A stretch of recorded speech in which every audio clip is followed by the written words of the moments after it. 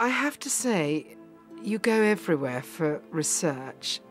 A lot of research we do through art and museums. Obviously, the internet's helped a huge amount, but actually to see art of the period, to see art of the conceptual art of the period, probably done later, is always very inspirational. In fact, around me there's a lot of pre-Raphaelite art for our females. And we took a lot of inspiration from Bruegel, because the Bruegel landscapes and the colours and the colour palette was what Ridley and I thought would be great for the English countryside of that time. Corot, he always paints beautiful peasants, a huge amount of peasantry in this film.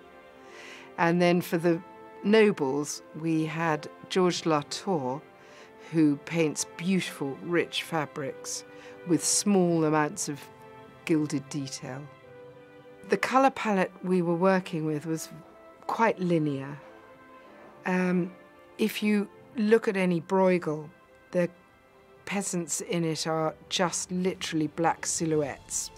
And even in close-up, they're very monochrome. So that's what we've been trying to get throughout the entire landscape, which means we had a little bit of freedom to go a little richer with the nobles and the courtiers and the court.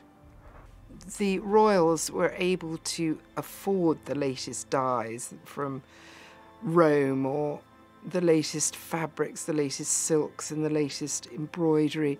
They were able to afford nuns going blind throughout France, embroidering their clothing, you know, their bolts of cloth before they were made up. So yes, we did use stronger colours, keeping it in beautiful jewelled colours that would work with Ridley's vision of the old master, and also more advanced styling.